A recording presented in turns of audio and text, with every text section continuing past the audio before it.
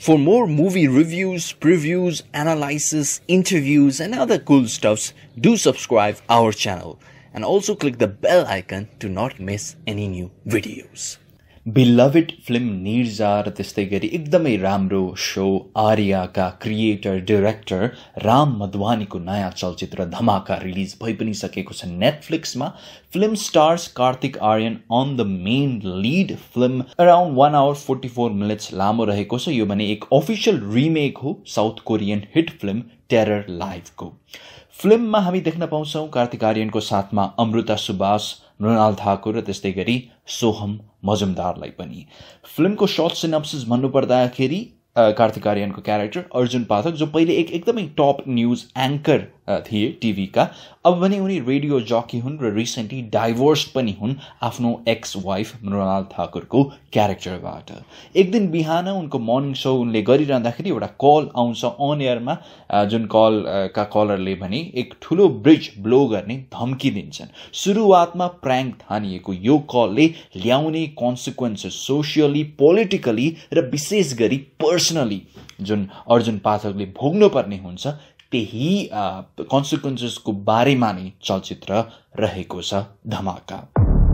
आज है Sunday, time 9:30. मैं हूं अर्जुन पाठक, ओनली ऑन रेडियो भरोसा. हमारा नाम रघुवीर माता है और हम सीलिंग को उड़ाने वाले हैं.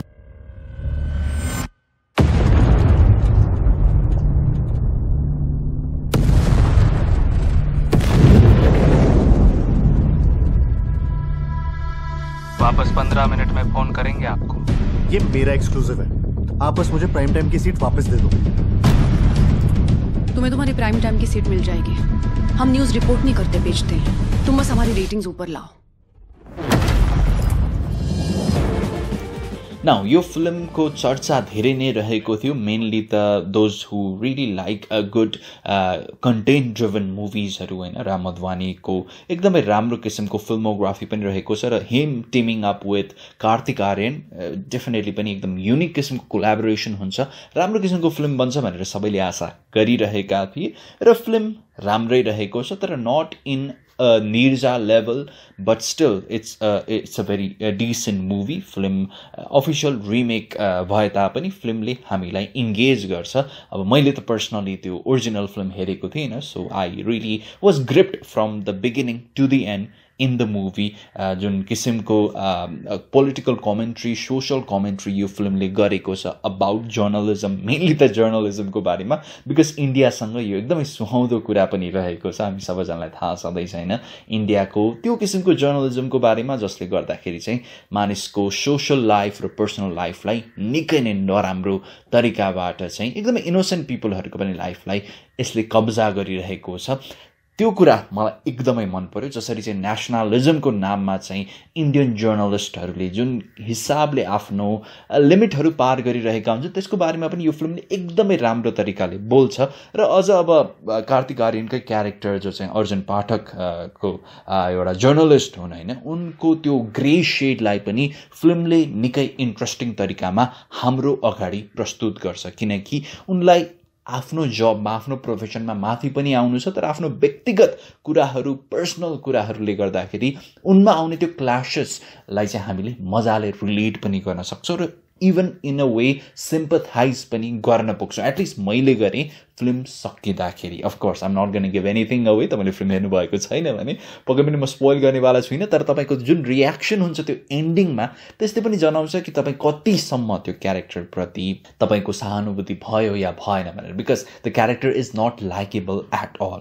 अर्जुनको पोइन्ट अफ भ्यूबाट नै राइटिङ रहेको छ, सो राइटिङ अति ग्रिपिङ हुने आवश्यक रहेको थियो र फिल्मले त्यो ओरिजिनलको सपोर्ट लिएर नै अगाडि बढ्छ. I was expecting more of Indian नुवान्सेस, mainly त इन्डियन जर्नलिजमको कुराहरू, इन्डियन पोलिटिक्सको कुराहरूलाई अलिअलि भए पनि टच गरिएको भए.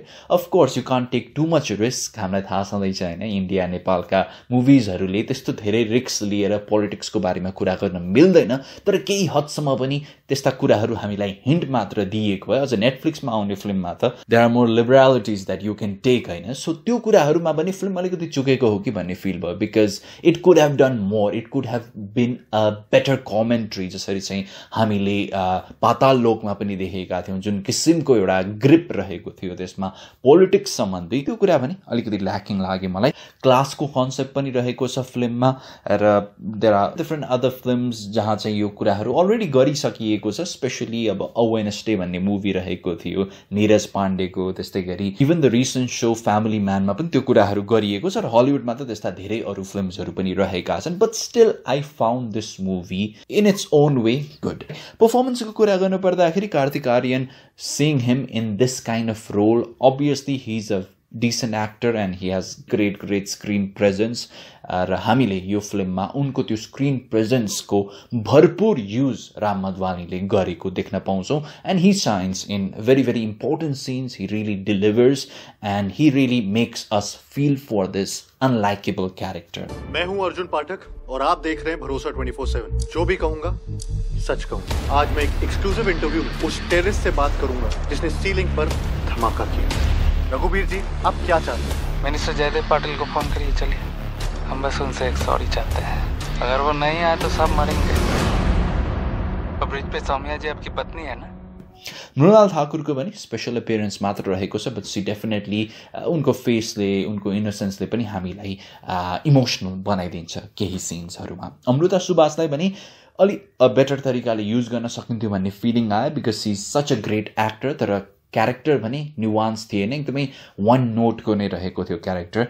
अरू एक्टर्सहरूले पनि राम्रो काम गरेका छन्। सोहम मजुमदार, कबीर सिंहको शिवा को एकदमै इम्पोर्टेन्ट रोल रहेको छ यो फिल्ममा। मैले रिभिल गर्नेवाला छुइनँ कस्तो रोल रहेको छ भनेर, but he really does well in that role. Space र सेटिङ्सलाई कसरी युज गरिएको छ, एकदमै लिमिटेड स्पेसमा खिचिएको यो फिल्मलाई हेरेर हामीले धेरै सिक्न सक्छौँ। अभियसली पनि त्यो बजेट हामीमा त्यस्तो किसिमको फिल्म बनाउने बजेट पनि अझै पनि नेपालमा आइसकेको छैन, but still the way they use the camera, the way they use the drama, it's commendable and it's something that we can learn as well by watching this movie.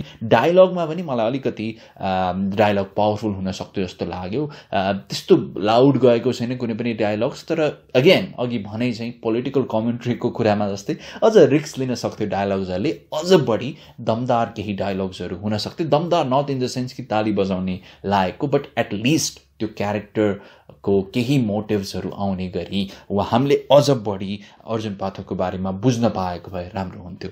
जर्नलिजमको बारेमा पनि अब म आफै पनि एक पास्ट रेडियो प्रेजेन्टर भएको कारणले गर्दाखेरि मलाई जुन थोरै नलेज रहेको छ, त्यो हिसाबमा अझ बढी न्युआन्सेसहरू थपिन सकिन्थ्यो। अझ यो क्यारेक्टर, यो जर्नलिस्टलाई चाहिँ अलि लेयर्ड बनाउन सकिन्थ्यो, because he has 5-6 years of experience in that field. So त्यो कुरा अझ माथि आउन सक्थ्यो। त्यसमा मलाई कार्तिक आर्यनको दोष भन्दा पनि राइटिङमा पनि अझ त्यो डिटेल अझ बढाउन सकिन्थ्यो भन्ने चाहिँ फिल भयो। सिनेमाटोग्राफी पनि राम्रो रहेको छ, तर अझ सिनेमाटोग्राफीमा केही सट्सहरू भिजुअली पनि पावरफुल सट्सहरू लिन सकिन्थ्यो होला। केही सट्सहरूले हामीलाई डायलगले नभनेका कुराहरू भन्न सकिएको भए अझ यो फिल्म हेर्दाखेरि त्यो अडियो भिजुअल मिडियमको प्रयोग जुन चाहिँ निर्जामा मैले स्पेसली फिल गरेको थिएँ, त्यो कुरा पनि यहाँ अलिकति ल्याकिङ लाग्यो। Ram Madhvani should have actually address that. Overall भन्नुपर्दाखेरि धमाका is a fine film with a very good performance by Kartik Aaryan. So तपाईँले पनि धमाका चलचित्र हेर्न सक्नुहुन्छ। नेटफ्लिक्समा रिलिज भएको छ।